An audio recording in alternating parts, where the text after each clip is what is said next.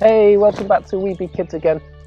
On one of my walks over the hills, there is a willow tree that I passed by, and on the first of the month, for each month of the last year, I've been taking a picture of that tree to try and see how it changes over the seasons. And I got that idea from a story that is in this book, and it's called Buddha at Bedtime. And it's the story that I'm going to share with you this week. And this story is called The Princesses and the Kingshuk Tree. So this story is about 4 princesses who lived in a grand palace. And these princesses loved nature. They had spent all of their childhood playing out in the forest. They knew the name of every tree. They knew the scent of every flower. They also knew the taste of every delicious fruit, and they especially knew that feeling that you get in your heart when you spend all day out in the woods. So one day the 4 princesses were in the palace gardens, and they were talking to the palace gardener, and they were surprised to hear from the palace gardener about a magical tree in the woods. The gardener said to them, "Yes, there is a magical tree in the woods called the Kingshuk tree." Now the princesses were shocked. They thought they knew every single tree in the forest, but none of them had seen the Kingshuk tree. So they pleaded with the gardener to take them to see it. And the gardener agreed. But he said to them that the tree is magic because it can only be seen on the person's birthday. So he said, "If I take you, I will have to take you one at a time." So they all agreed. And they also decided that it was only fair that the eldest of the princesses should go first. So on one beautiful, warm spring morning, the gardener met with the eldest princess. And he walked her out into the forest until they arrived at a huge glade. And there in the middle of the glade was the Kingshuk tree. Now the gardener couldn't see it, of course, because it wasn't his birthday, but the eldest princess stood in amazement. This tree was like a weeping willow with long, slender branches, and on the end of each branch were beautiful green leaves that were unfurling to the sunshine, each one looking like a precious emerald. And the eldest princess looked at the tree. She said, "It's so beautiful. This tree just filled my heart with joy. Thank you, gardener, for bringing me to see the Kingshuk tree." And together they turned and they walked off. And as they walked off, the gardener said to the eldest princess, "Please don't tell your other sisters what the tree looks like. Therefore, it will be a surprise to them too."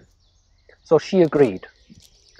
And then on a warm summer's morning, when the sun was high in the sky, the gardener met the second princess.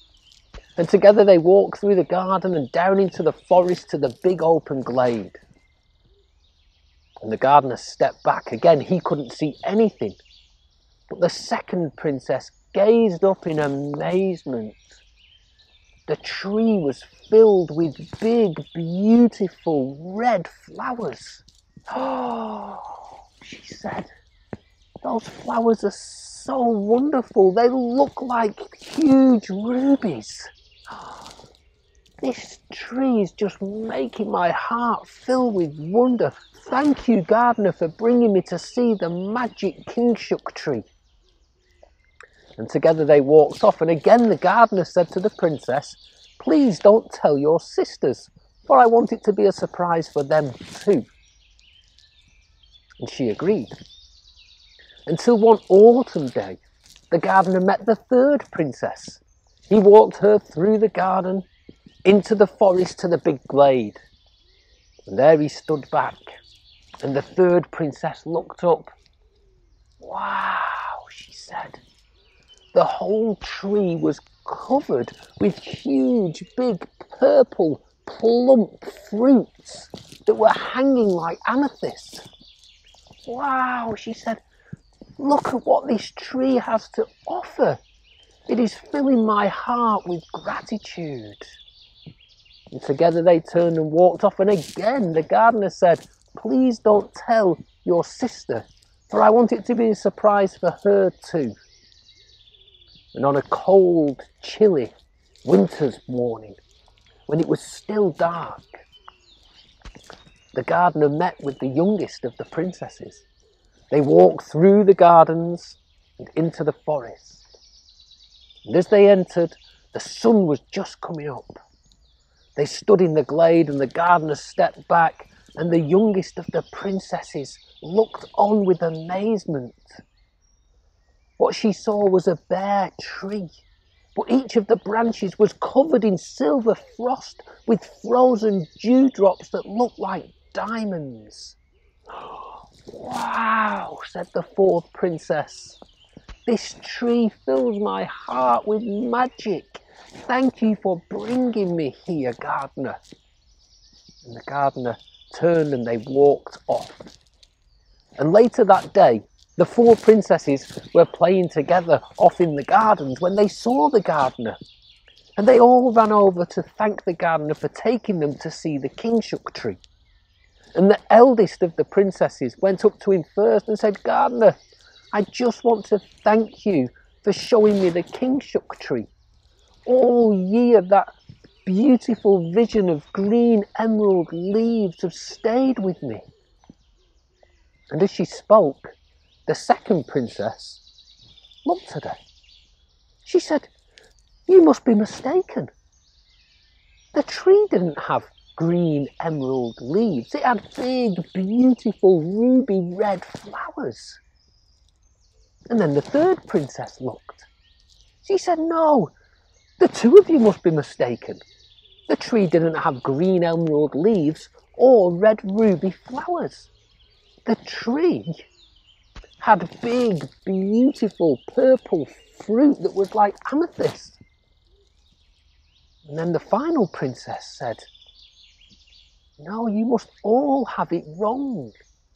You see, the tree didn't have green emerald leaves or red ruby flowers or amethyst purple fruits. The tree was completely bare. All that it had on its branches was a silver lining of frost with dewdrops that looked like diamonds. Now, had the princesses been a bit more argumentative, all kinds of trouble could have happened. But they weren't, and they all thought for a moment. And then the gardener stepped in, and he said, Princesses, you are all correct. All of your birthdays are in different seasons.